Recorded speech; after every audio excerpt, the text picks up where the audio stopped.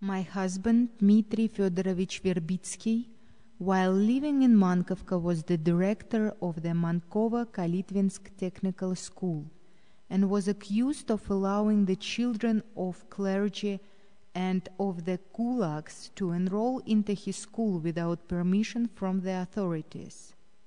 Moreover, he was put under house arrest until further notice. Since there were no guards assigned to watch my husband, he took advantage of the situation by jumping out of the window and escaping. When word spread my husband had fled, the village council took me and my children, one of whom was only 2 months old, to the railway station and bought us tickets to Mariupol, where my widowed father was living. As my husband and I had earlier agreed, I was to go to my father's and wait there for further instructions. After some time I received a letter from him, stating that he had found work as an inspector at the grain elevator in Periprava, and that we should join him. Periprava is in the Kuban region of the USSR, on the shore of the Azov Sea, 40 kilometers from the city of Yeysk. It is a small fishing village located around a group of grain elevators. My husband had found an abandoned cottage and fixed it up for our arrival. We decided to wait there until everything calmed down. Perhaps with time they would forget about us. So far we had been lucky. The city was beginning to experience unemployment. However, since my husband was unable to find work, we decided to move on to Mariupol. Because of the high unemployment, no one had money. We found ourselves spending the last of our rubles on looking toward an uncertain future. While searching long and hard for work in Mariupol, my husband registered at the unemployment office as required. Almost immediately he was arrested. Mariupol was the main city of our region, and our office was considered the regional one. The city councils that belonged to our office were called the periphery. All the farmers living on the periphery, whether they owned livestock or not, were expected to contribute a precise amount of meat to the government agency. For the first time in my life, I actually saw a cow cry. An elderly couple was ordered to give up their cow to the state. We cried the whole way, the old man said.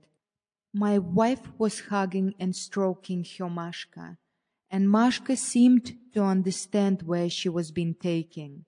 You see, she's still crying, and sure enough I could see tears coming from the eyes of the cow. Most of the burden of providing for the family fell on the backs of women. They worked in the factories and offices, and obtained and prepared food and clothing.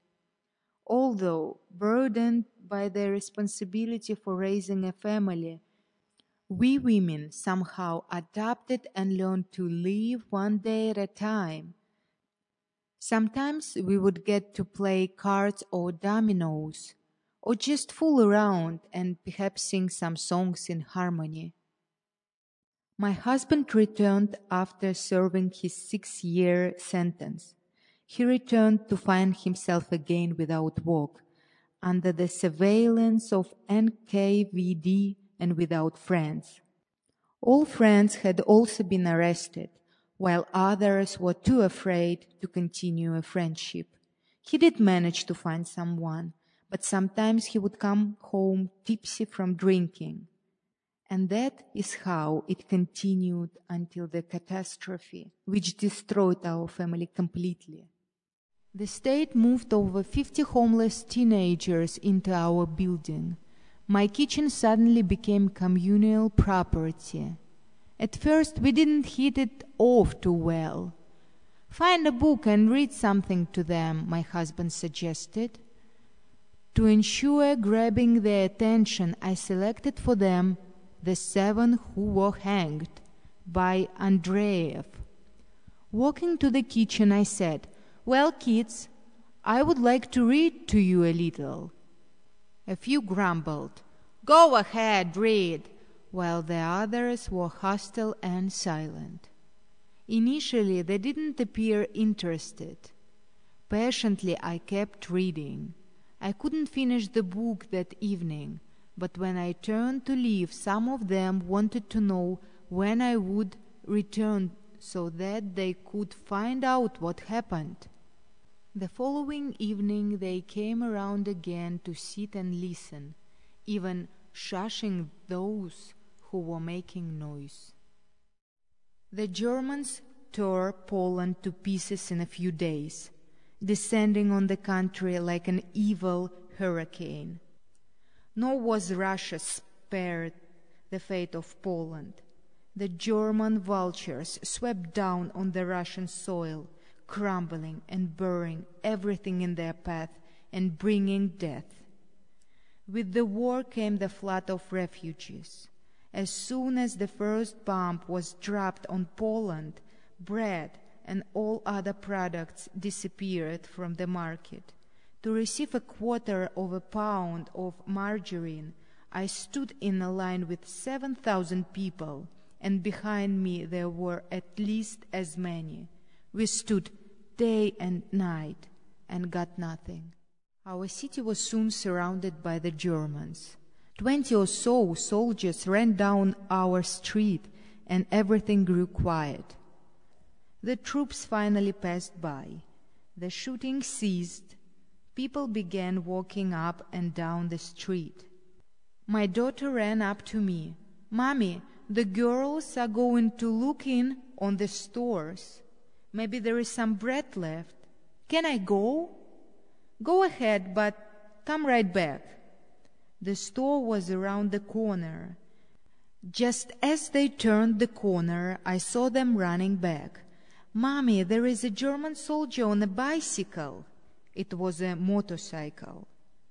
This was a sign that the Germans took the city without a battle. Everyone breathed a sigh of relief. Up to now, the Jews had been left alone and walked about freely, although the authorities were keeping track of them.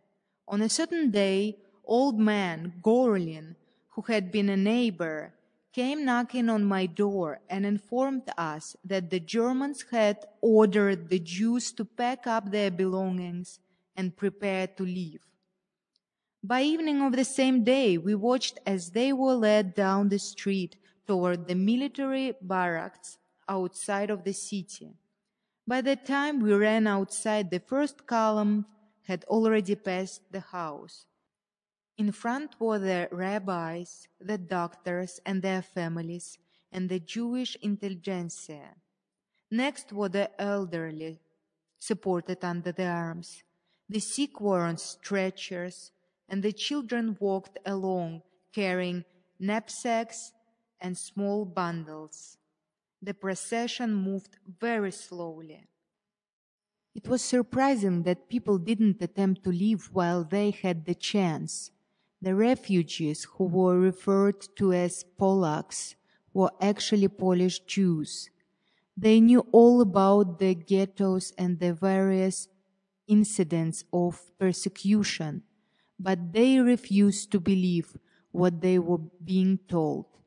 One Jewish acquaintance told me, "Why should we leave? We are not some kind of rich folks. We've worked all of our lives. We sent our daughter away, but we are not going."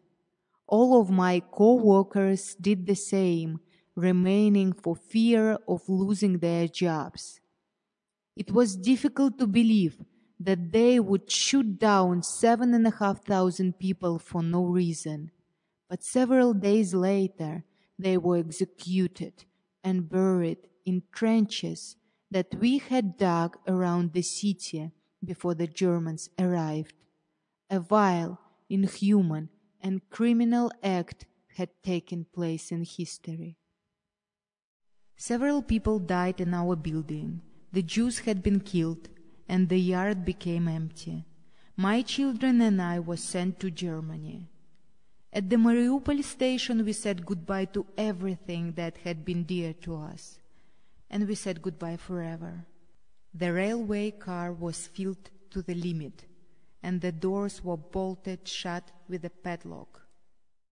One of the men in the prison was a German soldier, a deserter. He had been arrested because he went home to visit his sick wife and children without permission. He told us about the battle at Stalingrad and the German defeat on all of the fronts, the armies destroyed and retreating. He said that half of Germany was already in American hands. We listened in amazement, not believing our ears, but saying nothing. We didn't want to miss a single word of his account. Throughout our entire 4-year imprisonment, we had not known what was happening on the military front. We stood for hours in the hallway with the other prisoners, talking without being told to return to our cells.